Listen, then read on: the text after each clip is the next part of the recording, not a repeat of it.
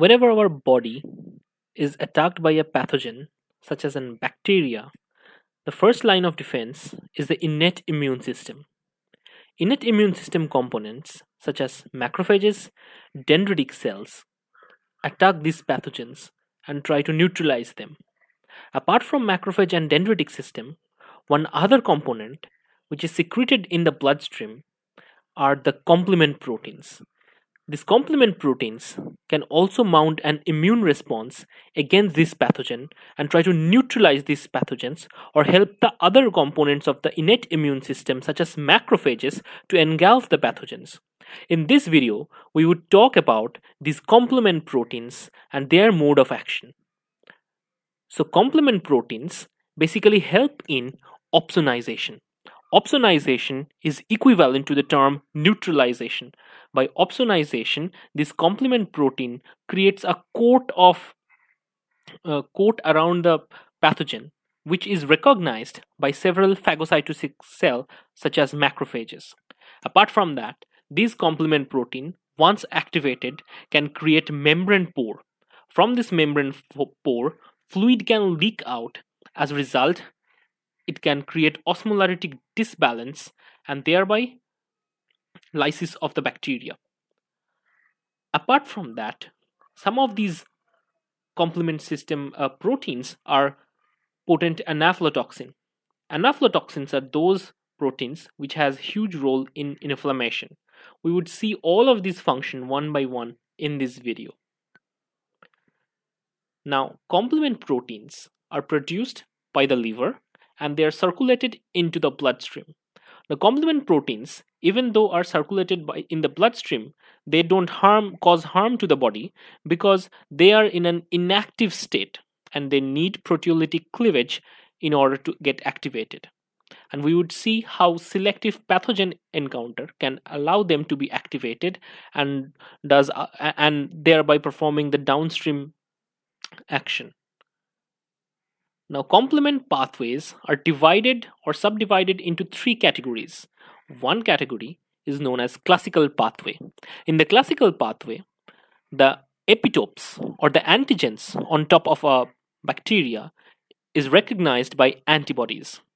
And these antibodies are conjugated with several complement proteins such as C1q, C1s, and C1r complex. And thereby, it activates membrane pore formation or opsonization of the pathogen. Apart from that, several pathogen-associated molecular patterns, more selectively, specific oligosaccharide residues on the bacteria could be selectively detected by the mannose binding lectin. And also, that leads to complement cascade and thereby activation of the membrane attack complex and lysis of the bacteria. Once another pathway is alternative pathway. Alternative pathway involves factor B and factor D, which is also converging like the other pathways in forming a membrane pore or opsonizing the bacteria. So we'll look at the classical pathway in this video. Be it a classical pathway, be it a other pathway, the steps of these complement mediated response is very similar. First step is initiation. After recognizing the specific pathogen, either that is recognized by C1q or it is recognized by MBL or it is recognized by phylcholine. So this initiation step leads to activation of several complement proteins, and these complement proteins form convertase complex. This convertase complex can actually form a lot of proteolytic cleavage and it can activate other complement proteins. And they ultimately help in forming the membrane attack complex. And also, many of these complement proteins, which are activated by the convertase complex, are decorating the surface of the bacteria, which would be recognized by several phagocytotic cells such as macrophages, and it would be engulfed. Now we go to the details of the complement path, the classical complement pathway. Classical complement pathway begins with the recognition of specific antigen epitopes on the bacterial cell surface by antibodies. And these antibodies are further recognized by the C1 complex. The C1 complement protein complex involves C1q, which is a multimer having coil-coil domains, and C1r and C1s, both of which are proteases. Once bound to the antibodies, this C1r and C1s change its conformation, and its proteolytic activity is getting initiated. Now, once C1r and C1s are activated, they can cleave complement protein C4 to give rise to C4b and C4a. Now, C4a is a potent anaphylotoxin. Also, C2 can be converted to C2b and C2a. This C2b and C4b together form the C3 convertase. This C3 convertase is very important because it can activate many other complement cascade pathways. C3 convertase, most importantly, cleaves C3 and forms C3b and C3a. Again, C3a is an anaphylotoxin, and we will look at what these anaphylotoxins are doing. However, C2b, and so this anaphylotoxin, C2a, C4a, or C3a, all of these can attract macrophages from the blood system. So it would allow extravasation of the leukocytes such that macrophages and many other pathogen recognition cells can attack the pathogen.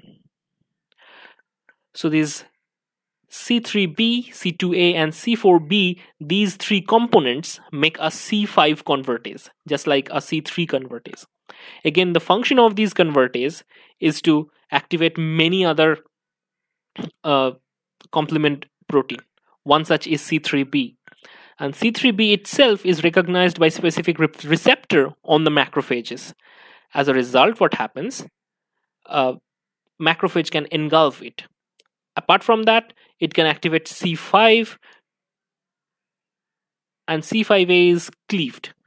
And C3b, C1q, all of these are going to be recognized by macrophages by specific receptors, and thereby macrophage can engulf the opsonized pathogen.